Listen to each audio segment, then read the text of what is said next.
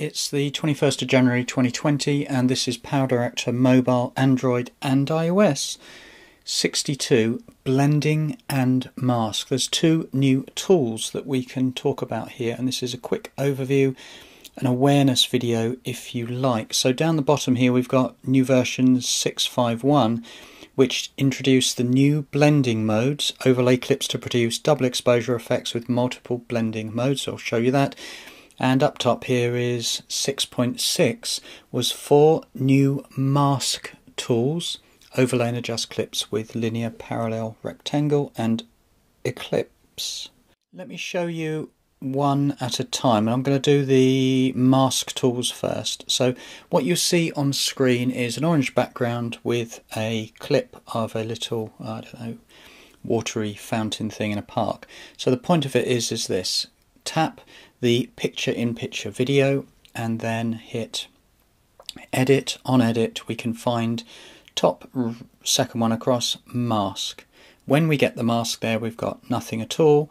We've got the half and half, and you can feather, or if you wish you can invert that like that and you can feather it, or do a hard, and you can move this around, you can see, or you can, I think we can, I was going to say, yeah, okay, that one moves around. Looks like you actually, yeah, you can two-finger turn like that, look, feather, make it, so that's pretty interesting. Then we can go in, I'll take the feather off, we can go into that type affair, invert that back again, you can get the idea, don't you? And then we can pull this to see how far away either side we can do it, so that look pretty interesting. Then we can go on to the ellipse, I keep calling it an ellipse, and that is solid, or it is a bit like that. And what you can actually do is you have to give this a go, because what happens is that if I put the feather up big, you can notice that the feather and the oval is actually going in and out of the 16 by 9 rectangle. Do you see what I mean? Is if you go along there and move this around, you can actually get some very interesting things going on. And then the rectangle is the last one, where we can get some quite complex editing going on. I guess if you want to reset this, you'd have to delete it and start again. Clips it out.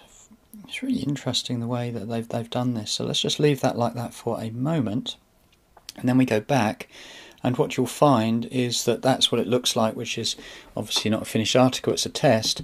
And then we can go over to this other video clip of the park here, where we've got the One World Garden, and then as you come in, you'll notice that as I pan down with it, you've got the ellipse mask turn up on the bottom, and that's what it looks like that. That is pretty much that tool. This is an awareness video, and then we can go back to look at, what was the other one?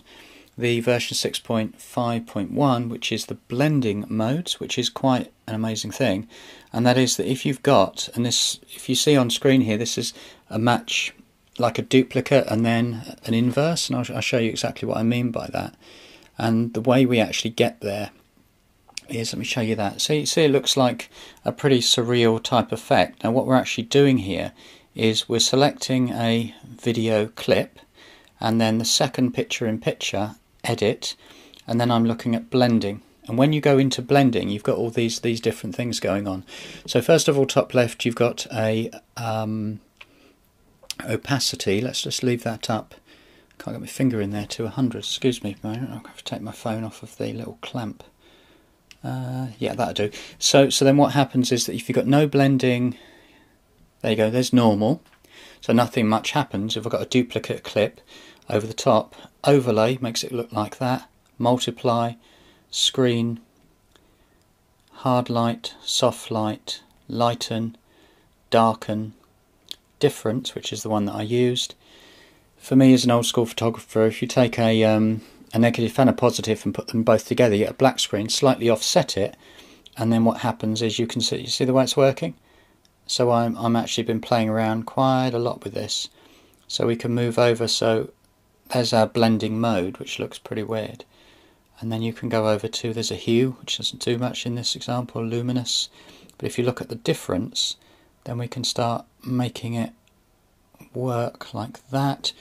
Quite a fascinating tool, this blending business, because when you get going and you actually play the clip, which is playing now, you can see that the way you can get some quite arty and complex effects going on with nothing more than like a, there you go, look at that, the difference with that. Stop there, go up, and the last thing we want to do is just come in a little bit and stop that and look at a couple of other things that I've done. Here is one where I've done exactly the same thing with two still photographs, and I've added some soft touch and a couple of other effects to make something that looks a little bit like this, with a picture on the inside. All I can say is that I've been playing around with it, and all I'm doing is sharing. This is a blending mode of some trees, and you can say you get quite an arty effect like that. This is another one where it's actually a KFC store, but I've done the difference again, and I've made it look a bit like that, and it carries on. So look, without getting into it any deeper, this was a video which was talking about the two new features in this series of PowerDirector Mobile, which is on Android and also now from the 23rd of December on iOS. This was number 62 in the series, Blending and Mask. Have a great day.